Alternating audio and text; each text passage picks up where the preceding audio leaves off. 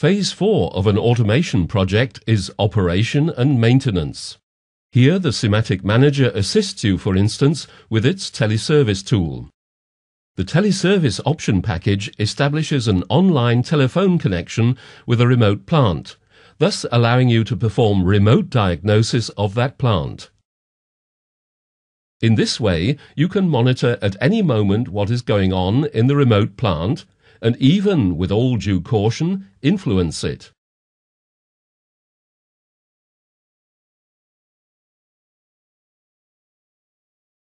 Summing up, we will give you once again an overview of how the SIMATIC Manager accompanies you throughout all the phases of an automation project.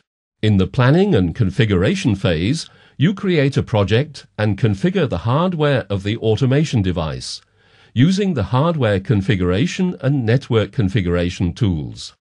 In the implementation and module test phase, you use the various programming languages and the simulation software to generate your program and run a preliminary test on it. Testing and commissioning are performed reliably and in good time using the extensive test and diagnostic functions. In the operation and maintenance phase, you can check your machine or plant at any moment over the telephone network. All this makes the SIMATIC Manager an individualized toolkit that provides you with optimum support in all your automation projects.